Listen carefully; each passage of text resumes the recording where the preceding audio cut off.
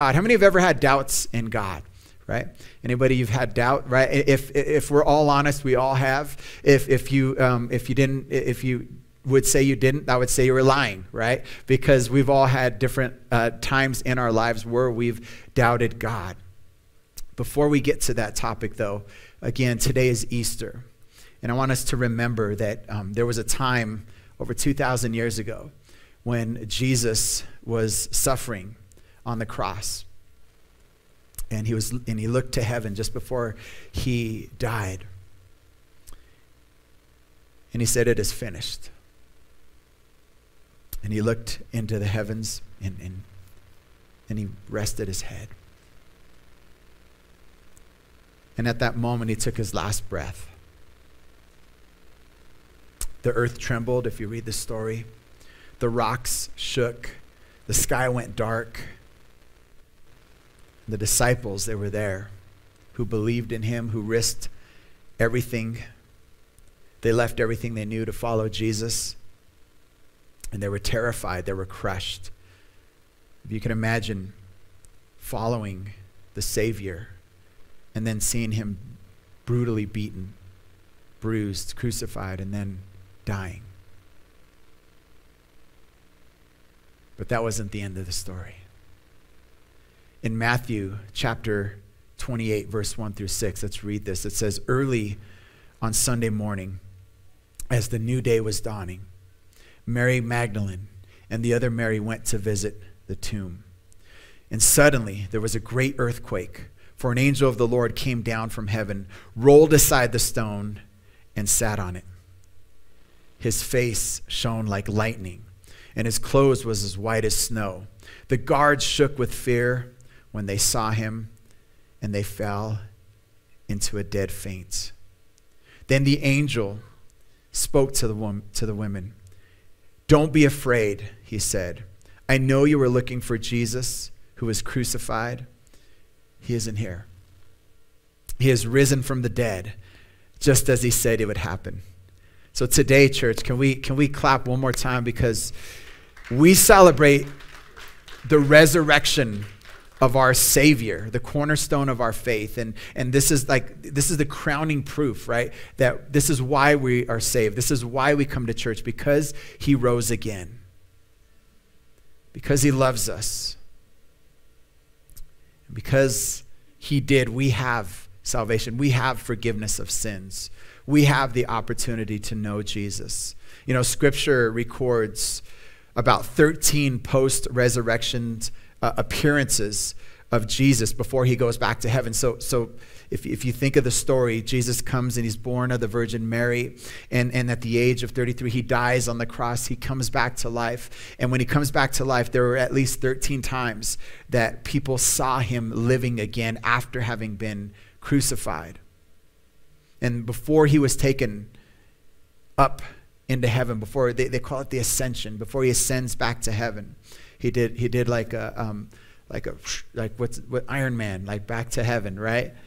And he gave his disciples this assignment, which is still true for us today. Call it the Great Commission. He said to go into all the world, preaching the good news, baptizing people, and spreading the word of God, spreading the good news that Jesus is alive and that we have this opportunity. And then there's this verse that a lot of us miss, and including myself, because we're so enamored, right, by the idea that Jesus rose again, and we believe it. But sometimes we got to slow down and look at this verse, because we could learn something from this. In Matthew chapter 28, verses 16 and 17, it says this: "Then the 11 disciples left for Galilee, going to the mountain where Jesus had told them to go. And when they saw him, they worshiped him. But," what does that say? "Some of them" what? Doubted. Some of them doubted. And that's what we're going to be dealing with. We're going to talk about doubt. This idea that we doubt sometimes and dealing with it. And as I asked at the beginning, how many of you have ever doubted, right? Doubted God. that he would come through, that he would answer a prayer. Maybe you, without question, believe in God, but you still have your doubts. Anybody there? You still have your doubts? Sometimes you feel super close to God. You feel his presence. You know he's real. And then in a moment, and then you show up to church one day, you show up, you open your Bible to read it, and all of a sudden you're like, I don't know though. Like, why do the people I know why are they not reading the Bible? Or why is there so much chaos going on in the world? And you show up to church maybe, and you've got so much going on, and you see everybody maybe worshiping God, or that one person that loves to worship, right? And you're thinking to yourself, why don't I feel God? Or why didn't he answer my prayer? Why is so much bad going on? Is he real? And you start to doubt. And when you doubt God, it can become a scary feeling. For me, when I have my doubts, it gets a little scary. Because if God isn't real, then what do we really have? What hope do we really have after this life? What peace can we really have if there isn't a hope that we have a Savior that loves us, or if there isn't a purpose for our lives? How can we really have peace if after this life there's kind of nothing? Like, what do we live for? And what hope do we have? Or the people that have died before us, like, what about them? Will we ever see them? Or when we die, is that just it? I mean, we just got to accept it. So it can get scary. And there's a few reasons why we doubt. There's some questions, and I'm going to give you the three reasons here. Sometimes we doubt because there's questions that you can't answer. You can't answer why things happen and why God didn't answer your prayer. And then there's situations that seem a little unfair. Like, you didn't do it. They did it to you. They hurt you. You had nothing to do with it. And it seems unfair, so you doubt God. Maybe you had the best intentions, and somebody did you wrong. And you have hurt that you can't resolve. Pain that just doesn't go away. And some Christians that you know, or some believers maybe that you know, regardless of this list, they don't bend. They're like, I'm believing in God anyway. Nothing's going to break me, right? And then you look at yourself and you're like, well, they can't possibly be like that all the time, right? Because I know, being a realist, right, and I think we should be, that we're going to have our ups and downs in our faith. You know, especially those of us who have kids and we raised them in church, and those that were raising our kids in church, or maybe we have family members that know about God, but you know they're distant from God. And whatever that might look like for you, because they've doubted for whatever reason, I think today is going to help you become encouraged. Because doubt's actually a good thing. Doubt's actually a good thing. Because when doubt is handled properly, it can be a catalyst to stronger faith. But it's what we do with our doubt. It's what we do with our doubt. And I want to put this on the screen. Your faith is a journey. It's not a destination. Right? In other words, you will never arrive at fully being faith, just completely full of faith. Church Online, you'll never get there. You'll never get to the place where I've arrived, right? I've arrived and I believe and nothing's going to shake my faith, and I'm fully 100% charged, right? I could take my faith off the wireless charger and I'm good to go. Like you'll never get there. It's a journey. Because even though today maybe we're full of faith, and that's why we're at church and that's why you're online, even though today it could be one of those days, as it should be, where we're celebrating the resurrection of Christ, there's going to be days where you doubt. And you're going to think to yourself, is this all real? Maybe you had a conversation with somebody at work, or you watched a video on YouTube. I watch way too much YouTube, right? And you're like, wait a minute, they're kind of right. Like, is this... what am I doing, right? The church, I want you to know, we'll put this up, the church should be the safest place to ask hard questions. And so I want you to know today, and you online, if you have your doubts, if you're new to God, if you're exploring, or maybe you don't even believe in God or you've left God, I want you to know it's okay. It's okay. This is a safe place to ask hard questions. It's okay.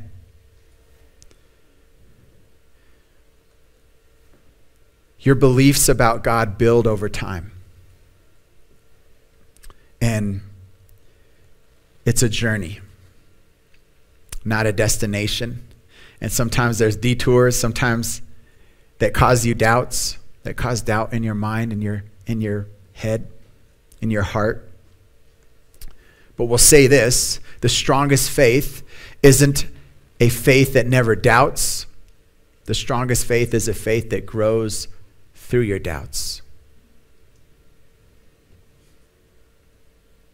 The strongest faith isn't a faith that never doubts. The strongest faith is a faith that grows through your doubts. Not too long ago, well, it's been a while now, they came out with these Bluetooth earpieces, right? How many remember when those first came out and they were like super huge? It almost looked like a big old, earpiece like this on the side of your head. And I remember walking, I came to the church for some reason, and I came to pick up something, and I didn't want to turn on the light, so I turned off the light, walked through the hall. I had one on. It was like the first time I was wearing it, and I saw a flash out of the side, and I was like, whoa, like what, like, is that you? It was blinking in the dark, and I forgot that I had this thing on. And I remember Art, I thought we were going to have to surgically remove the one you wore all the time. No, I'm just kidding. No, because Art was like a big believer, right? An early adapter, we'll say that, into the Bluetooth. And so we Bluetooth this idea of wireless, right, connection. And later, somebody said, well, you could do Bluetooth through video. And I'm like, no, like, come on, I'm Mr. Tech. This isn't going to happen. Like, we have all kinds of technology at church. I know what I'm doing. Bluetooth video does not work. Like, how? I was totally, you don't know what you're talking about. I know what I'm talking about. Sure enough, I go to Microsoft, and they give me this little device, and it worked. I was like, what? Like, you could do video through Bluetooth, and I became and then I just got even more faithful to technology, right? That's how it went. But we have these doubts, and sometimes doubting helps us believe even more, right? In John chapter 20, verse 24, 25, scripture says, one of the 12 disciples, Thomas, he was nicknamed the twin, was not with the others. Listen to this. He was not with the others when Jesus came. They told him, we have seen the Lord. So he wasn't there. We have seen the Lord. And in Greek, and this is the fun part, that we have seen the Lord, when we translate this in the original language that was written, they say it multiple times. We've seen the Lord. And he might have been looking at him like, what are you talking about? We've seen the Lord. We've seen the Lord. We've seen the Lord. And in verse 25, it says, they told him, we have seen the Lord. But Thomas replied, I won't believe unless I see the nail wounds in his hands, put my fingers in them, and place my hand into the wound in his side. And so Thomas, if you grew up in church, kind of has a bad rap, right? Thomas is who they call like doubting Thomas. Like, he's the guy that, forget Thomas. He should have just believed from day one. But he just wants evidence, and he wasn't there the first time when the disciples saw him. He wasn't there. He's like, I want to see. I'll see it when I believe it. And he got this bad rap. And my goal today is to kind of dignify a little bit his doubts, and maybe yours too. To see how we can see through Scripture that his doubts were legitimate, and how it brought him to even greater faith.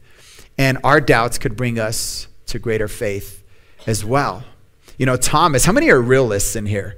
How many are realists, right? Like, I'm a realist. Like, if you tell me something is going to happen, or it's supposed to happen, I'm thinking to myself, well, it should, but it could fail, or we might get there, or my car could break. I'm a realist. Like, something could happen, right? And this was Thomas. He was a realist. I love what Oswald Chambers said. He said this. He said, doubt is not always a sign of that a man is wrong. It may be a sign that he's thinking. You ever read that one before? Right? Doubt isn't a sign that a man is wrong, or he's bad, or he should get a bad rap, but it may be that he's just thinking. He's using the brain that God gave us, the brain that would be impossible for it to just form over time, the brain that has a creator. And if you were to ask me how to rank the disciples in terms of faith, and after studying a little bit more about Thomas, I'd be like, yeah, he's kind of like me. He likes to see some evidence. He likes to understand how things work. He wants to see why and how, and he wants to put his hands on it, right, to see how it works. And if in fact that Jesus came back to life. And so in John 11, scripture says, so then Jesus told them plainly, Lazarus is dead. Let us go to him. Then Thomas, also known as Didymus, right? I think they called him T. Diddy back then, I think. That was a dad joke. All right. Said to the rest of the disciples, let us go that we may die with him. Now listen to this. We lose these scriptures sometimes, or we pass right over it because we think doubt, we think Thomas bad, other disciples good. Let's read that one more time. So then Jesus told them plainly, and remember the story when Lazarus died? He says, Lazarus is dead. Let us go to him. Then Thomas, is the same Thomas, okay, said to the rest of the disciples, let us also go that we may die with him. Have you ever read that scripture? Did you realize that's the same guy that we give a bad rap to? That he's like, well, I guess we got to go die with him. Like, that's the kind of faith he had. And it wasn't that he had a lack of faith. It wasn't that he was the only doubter of the bunch. He was different like that, just as many of us are. We're not all programmed the same. We don't all see the same things the same way. And Thomas said, hey, we'll go die with him. And later he said, I don't believe, right, until I see, right? So this is a guy that's thinking. This is a guy that's analyzing some stuff. In John 14, when Jesus had said, hey, I'm going to heaven to prepare a place for you. And Thomas would be like the guy, well, we don't know where you're going, right? And how do we know why and where and how big is it going to be? He wanted some of these details. He just wanted to know for himself what it's going to be like, right?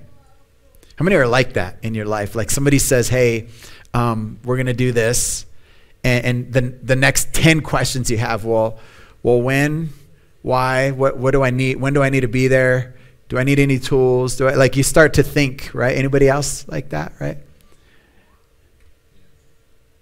Thomas wanted to see Jesus for himself.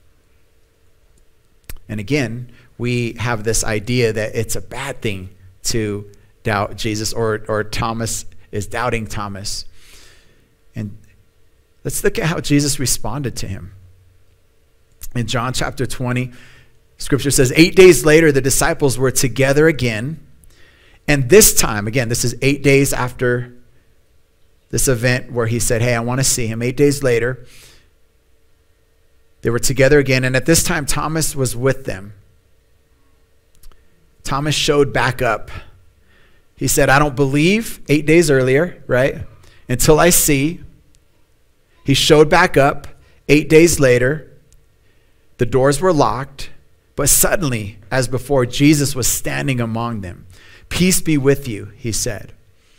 And in verse 27, Then he said to Thomas, put your finger here. And he looked at his hands. Put your hands into the wound of my side. Don't be faithless any longer. Believe. And he responded, my Lord and my God. Thomas explained. See, Jesus came to Thomas when he was doubting. And he gave him what he needed. He gave him a moment. He didn't get mad at him. He's like, forget Thomas, like the rest of you. Who are the ones that believe? He said, no, let me show you. Come here. Let me answer your prayer. Let me confirm by you touching my wounds and seeing my hands that I really am the Jesus that died for you. He didn't shout at him. He didn't get mad at him. He didn't tell him to go away. I only want people who believe here. He said, no, it's okay. It's okay. See, God is not distant in your doubts. God is not distant in your doubts. Jesus isn't a standoff savior. He's willing to be touched, right? When he feels far, reach out to him. Reach out to him because he reaches out for us. And you could question. There's a lot of questions.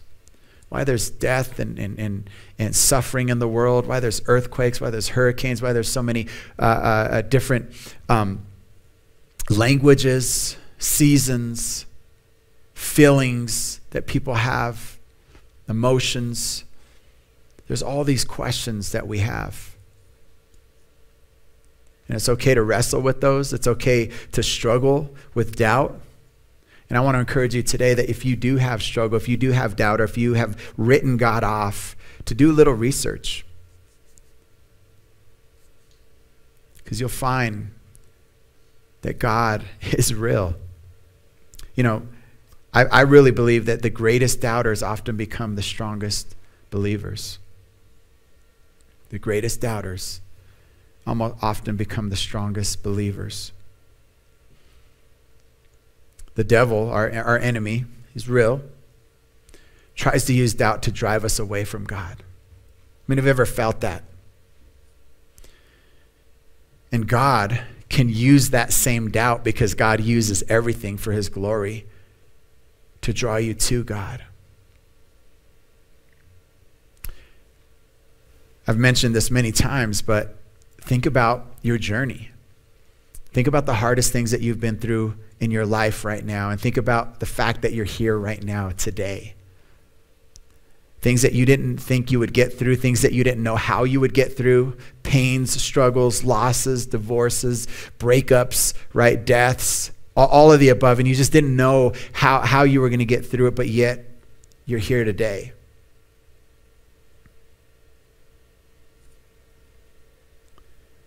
You know, Thomas, as much as he gets a bad rap in Matthew 28, after Jesus is standing on the mountain before he sends, he says, go preach, go spread the gospel, go baptize them, right? The Great Commission. And tradition says that Thomas was martyred in India in about 72 AD. And they drove a stake right through his stomach for his faith. Like, that's the kind of faith that he had, that he died for his faith. In fact, all of the disciples, in fact, if there was ever evidence that Jesus was real and he really came back to life, there's 12 guys that gave their life for it. And I don't know about you, but I wouldn't give my life for something that was a lie.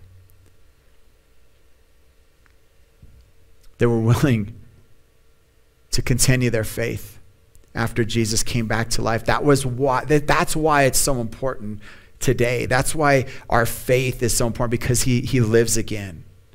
Because he lives, we live. Because he lives, we have salvation. Because he lives, we have forgiveness of sins. Because he lives, we can believe in a Savior that is alive and well. And I'm telling you, you can't convince any 12 people in the world to give their lives for a lie. Somebody would bail, or half of them would. But they didn't, because they saw him. They saw him alive.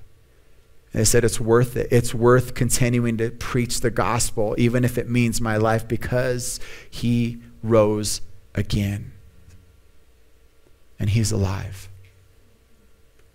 See, faith isn't the absence of doubt. Faith is the means to push through it. To push through it.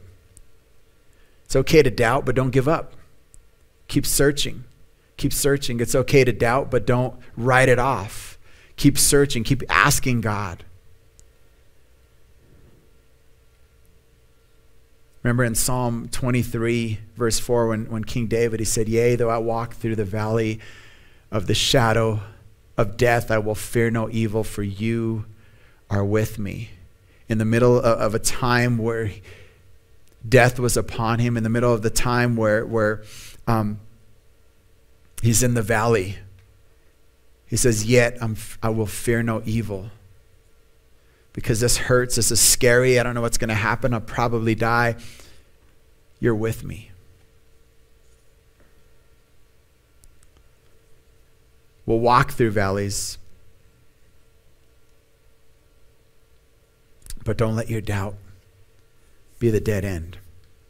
It's okay. This whole series, this is just an introduction. There's a ton of things that we're going to get into that you really, really need to be here for. But just know that it's time to come to Jesus. It's time to understand that faith is a journey. It's not a destination. It's okay to explore and understand and find answers to doubts that you've had. What do you say, church? Jose, do we have that song at the very end that we loaded? Is there one there? Yeah, that's it there. We're going to use that. I want to invite you to stand, church. And we're going to end singing this song. And then I'll come back and we'll dismiss. But I want you to focus on the words. I want you to really